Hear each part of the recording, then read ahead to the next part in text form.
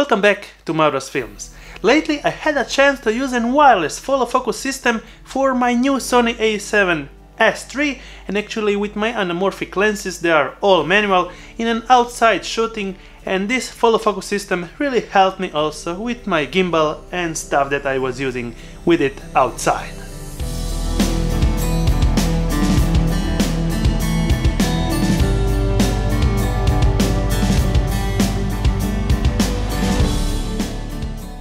I was using it to shoot a car show, and it actually helped me out to get different type of shots with ease and with a fast follow focus motor. This wireless follow focus system is from PDMOVIE and it's called the Live Air 2. And we are going straight into the review, and just like in any of my reviews, we are going straight to an unboxing, spec talk, usability and actual outside shoot, and the conclusion. In the box we'll find a lot of accessories that will give you all the options to actually rig your camera and make a dedicated handle with the follow focus system on it. I was using it with a dedicated cage on my Sony A7S III, so I wasn't using all the accessories, but they are here, and if you need them you can actually rig up and build up something else with it. Just like me having the follow focus controller rigged up on the back of my gimbal. In the box we'll find a lot of things: backplate, top plate, handle connector, main handle, hot shoe mounts, hex spanner, 1/4 screws, M4 screws,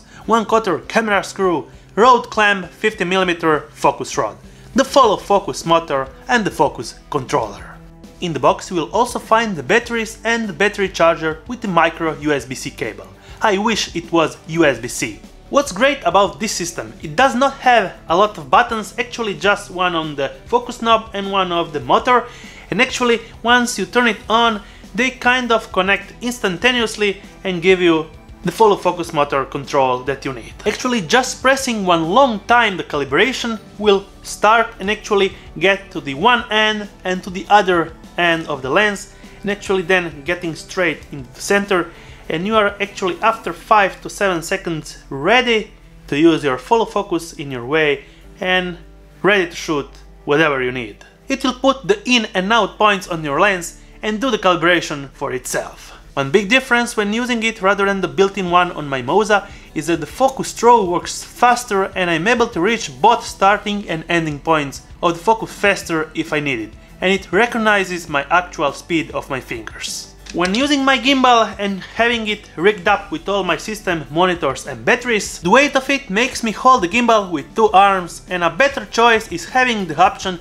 to displace my follow focus controller wherever I want, and it makes it easier to use the whole system switching the focus with my fingers. Even on my SMALLRIG handheld rig, it's easier to use the follow focus motor with the knob than actually manually the focus with the manual focus knob or having the lens turned with my hands. This is why I can hold the rig just like I want it and still have the option to focus with my fingers, not moving by intended holding position. With this system you don't have to actually bring your instruction manuals with it.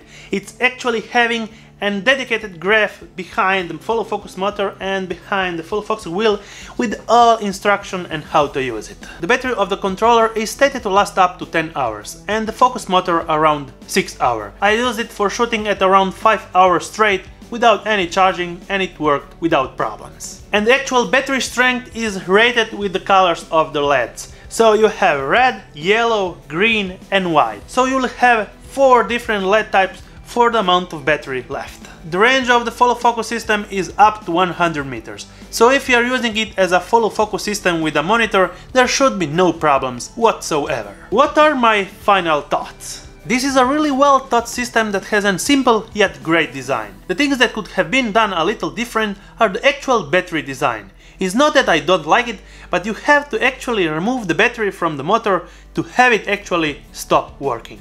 There is not an off button. On the focus knob, the button actually turns it off. So maybe a firmware update to have it off with a button combination. The other thing is the micro USB port on the charger. The charger actually gets a micro USB cable, but I prefer USB-C. The fast focus and synchronization while switching lenses is the actual thing that I need, so I will be using it in my future projects. If you have any questions, feel free to comment down below, I will be happy to answer them all. And don't forget, the first link in the description will guide you straight to the buying page of the PDMOVIE Live Air 2.